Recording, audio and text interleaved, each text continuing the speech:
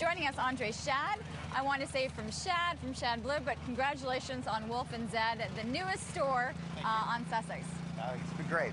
I can imagine. All right, so how did this come about? I mean, you've got these great stores, fashion that you can only find a lot of it at Shad, and then to decided to move into shoes.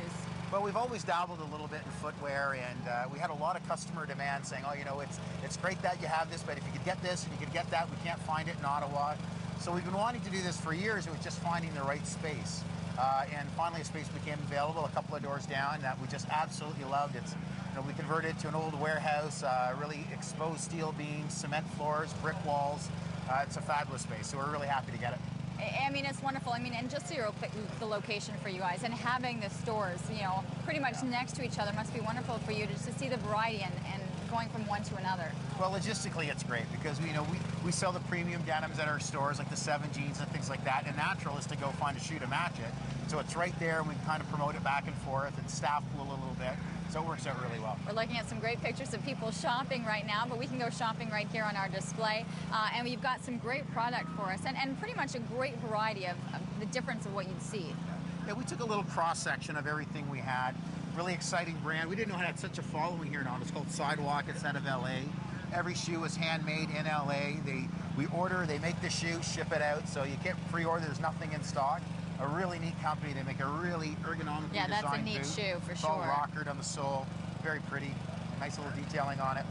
And it's been a really popular shoe, as it has been for men. And that kind of caught us a little off guard because it's a very forward shoe for Ottawa. But people really enjoy it. Okay, we're still looking at some of the women's shoes. We'll stick with those first. Yeah, very fun. Yeah, this is a little camper. It's a really, really big brand. Really fun. They do a lot of fun little running shoes, as you see in the men's. Very comfort driven with a little bit of fashion. Cute little heels, a little kitten heel. Just a little slide. Really fun.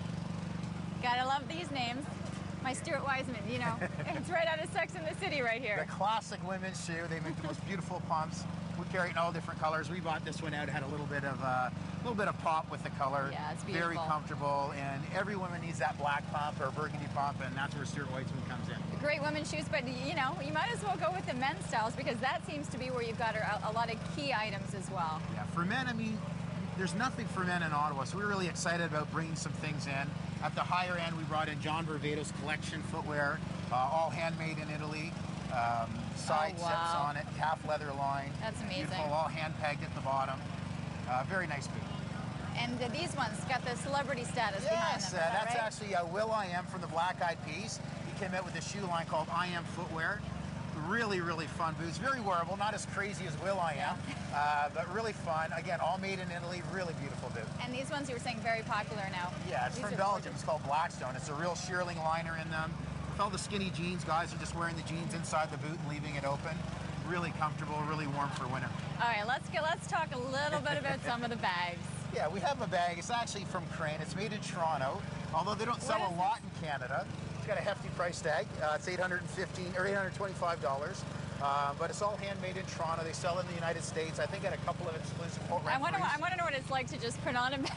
It feels pretty good. It feels pretty good holding that bag. It really does, and it got some great leathers in there. Yeah, and a big mainstay for us is MO851. They do fabulous leather bags, all different sizes. They do women's purses, flat goods, wallets, and actually some of the furniture in our new store came from MO851. They actually made the furniture too. Well, congratulations, Andre.